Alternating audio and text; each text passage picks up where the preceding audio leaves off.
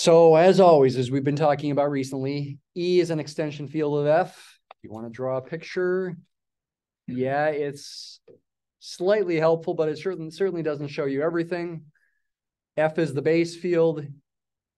E is some extension field of F. F is inside E. That's about how helpful that is just thinking about that picture. It doesn't really help you a ton more. An automorphism of E is a ring isomorphism from E onto E, just like an automorphism of a group is a group isomorphism from the group to itself. But with Galois theory, we want those automorphisms to satisfy some other properties. We want those automorphisms to fix elements in the base field. Everything in F should get mapped to itself. We'll come to that here. The Galois group of E over F, Gal E slash F, is that a factor ring or a factor group? No. It's just notation. The Galois group of E over F is the set of all automorphisms of E that take every element of F to itself. And this is a group under function composition. Gal E slash F, the Galois group of E over F, is a group. They don't prove that here, but it is. If H is a subgroup of the Galois group, then the set of all elements in E, the bigger field, that get mapped to themselves under elements of H is called the fixed field of H. Okay. Before we try to prove anything, let's think about examples. So we'll start by working through example 1, which we did talk about a little bit the other day. Consider this extension Q adjoin root 2 of Q. Say it again. It's all the rationals. It does contain root 2. In fact, it's the smallest subfield of the reals containing all the rationals in root 2, but there's plenty more numbers in it. As a set, it's this set of numbers, set of all linear combinations really of 1 and square root of 2, as the scalars vary over the rationals. It's the span of those two numbers, 1 and square root of 2. Those two numbers are linearly independent over Q. They form a basis for this. This is a two-dimensional vector space over the rationals. Said that fast, but that's something you should feel comfortable thinking about pretty quickly by now. Any automorphism of a field containing Q must act as the identity on Q. Exercise 1. They want you to take this to the bank. I will let you think about it on your own. It is a practice problem with a solution key if you want to study this. Any automorphism of a field that is a field extension of the rationals will automatically fix all the rationals. That's probably the original motivation for thinking about such things. It's not obvious, but it is true that if you've got an isomorphism from this field to itself, that it's going to fix all the rationals. Again, that's not obvious. Think about exercise 1. Look at the solution key if you have to. We're going to take that to the bank and use it here. An automorphism phi of this thing is completely determined by phi of square root of 2. You might wonder why. Well, because it's operation preserving and because it fixes all elements of the rationals. If you apply an automorphism to an arbitrary element, a plus b times square root of 2 of Q adjoin root 2, the fact that phi is operation preserving with respect to addition means you can write this. And the fact that phi is operation preserving with respect to multiplication means you can write this. And according to exercise 1, it must act as the identity on Q, meaning it maps everything, every rational number to itself. This is A, and this is B.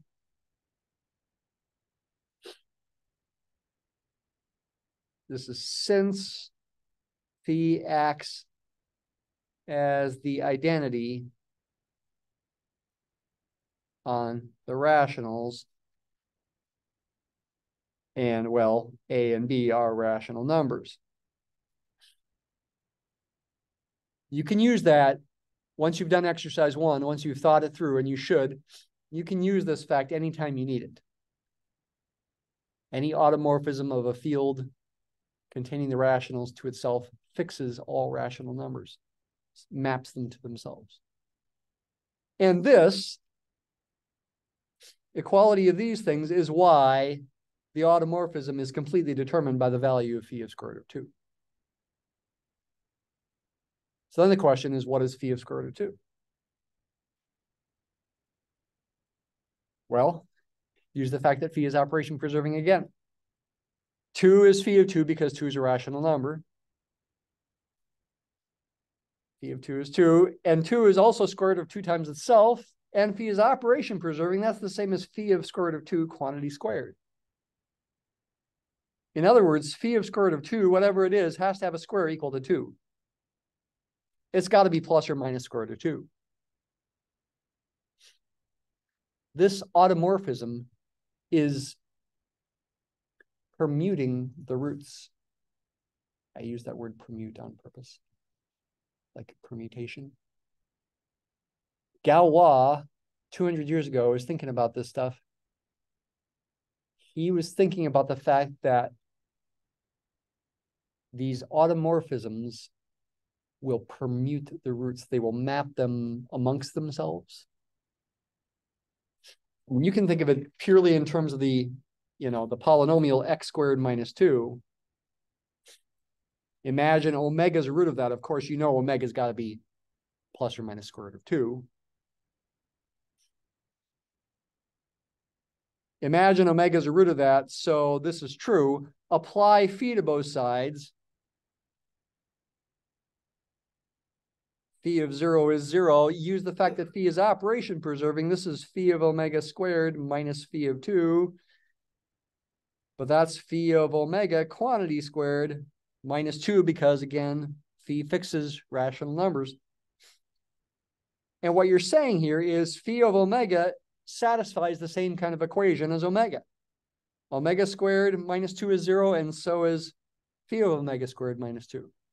I'm not doing anything differently than the book did right here, essentially. I'm just thinking about it in terms of equations.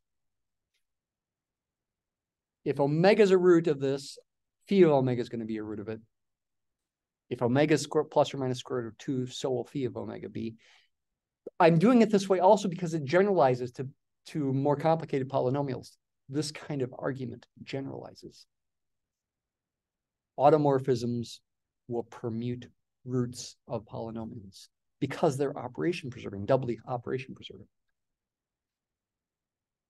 So I guess there's only 2 possibilities.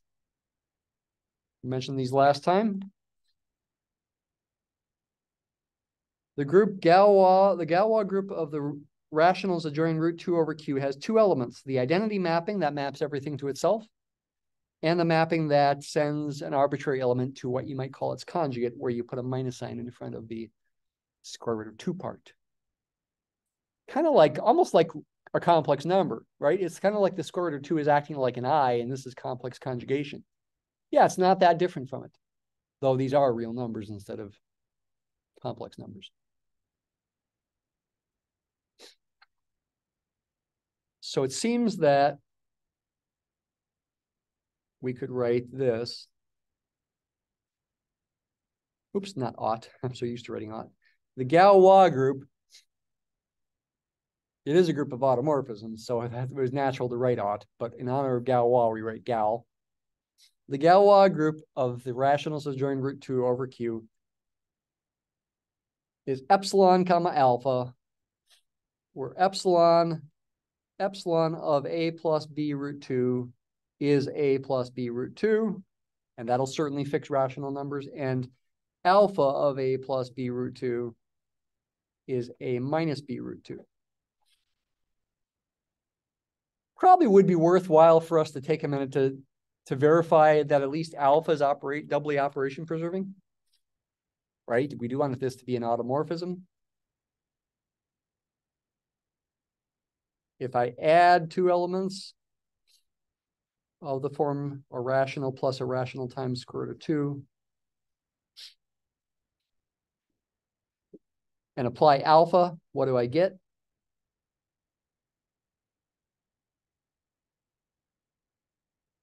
Looks like I get a plus c minus b plus d root 2, right? Based on the formula for alpha. And what are we trying to show? We're trying to show this equals alpha of this plus alpha of that. Yeah, just do a little rearranging. This is the same as a minus b root 2 plus c minus d root 2. That's alpha of a plus b root 2 plus alpha of c plus d root 2. So alpha preserves addition. Does it preserve multiplication? Give that a try. This is something you should be able to do on the final exam, these kind of calculations. If you're going to prove it preserves multiplication, you'd want to actually multiply inside here first. FOIL. The first times first and last times last are the two products that are going to give you things that don't involve square root of 2. AC is first times first. Last times last is B times D times 2, right? Square root of 2 squared. 2BD. And the parts that do involve square root of 2 are going to come from the outside and inside products. AD plus BC square root of 2. So I guess we get this when we apply alpha to it.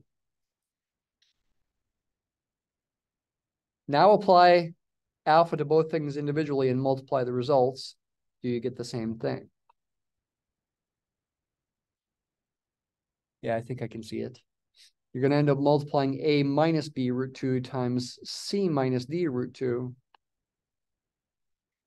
Once again, the first times first and the last times last are going to give you the parts that don't involve square root of 2, and it will be the same as this.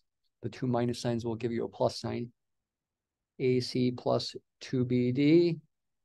And then for outside times outside and last times last, in both cases, I'll have a minus sign that can be factored out. And yeah, you will get the same thing.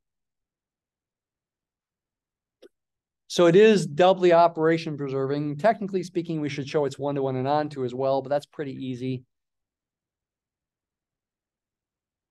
Give me an arbitrary element, C plus D root 2. What gets mapped to it? What will get mapped to it will be C minus D root 2. That's enough to verify it's onto. Is a one-to-one.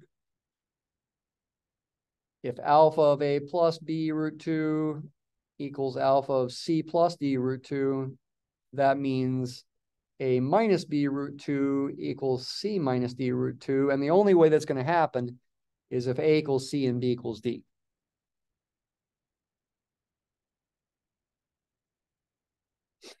Which then implies that the original inputs were the same. I know I'm going quickly.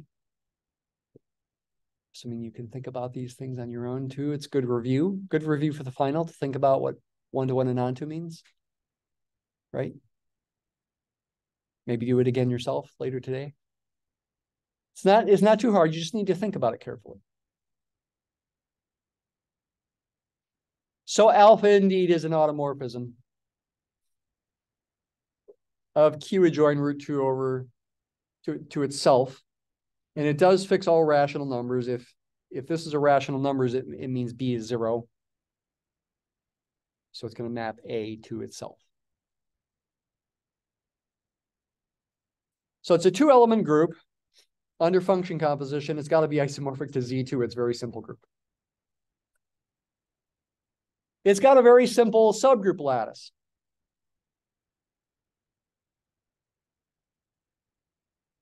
The entire group and the trivial group.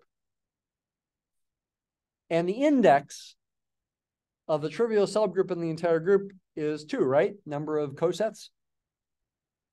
which is by Lagrange's theorem is going to be the same as the order of this divided by the order of that, which is 2 divided by 1, which is 2. So we put a 2 there.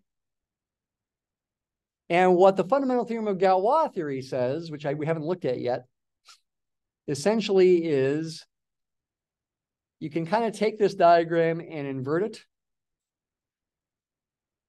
when you think about fixed fields. What's a fixed field again? If H is a subgroup of the Galois group, the set E sub H, which is the set of everything in the bigger field that gets fixed by everything in H, is called the fixed field of H. Everything in H is mapping such elements to themselves, fixing them. The Galois group itself, consisting of epsilon and alpha, looking at these two formulas, what are all the elements of the bigger field, Q adjoining root 2, that are fixed by both of these? Well, it's just the rationals. Because if B is non-zero, one of these is going to, well, this one's not going to fix it. B has to be 0 for this thing to fix the input. So that's enough to say the fixed field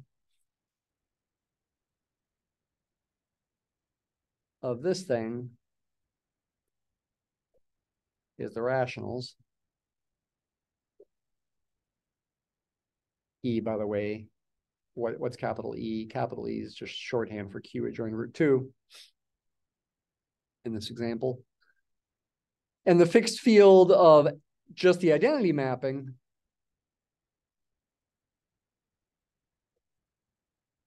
is the entire bigger field Q adjoining root 2. It equals E itself. That's the bigger field. The smaller field, likewise, we can think of this as a tower of fields where the degree of this thing over this thing is 2. It's a 2-dimensional vector space over the rationals. The fundamental theorem of Galois theory says you can do this in many more complicated situations. This is about as simple as it gets. As long as the bigger field is a splitting field for a polynomial over the base field, which it is. Q adjoining root 2 is a splitting field for, we've seen this, f of x equals x squared minus 2 over the rationals. That's irreducible over the rationals. It's a minimum degree polynomial in which square root of 2 is a root, in which, and this field is a minimal field in which this splits as x minus root 2 times x plus root 2. So as long as this is a splitting field for some polynomial over this, the fundamental theorem of Galois theory is going to say we can make this relationship between the lattice, the subgroup lattice and the subfield lattice, or I more commonly call that a tower of fields.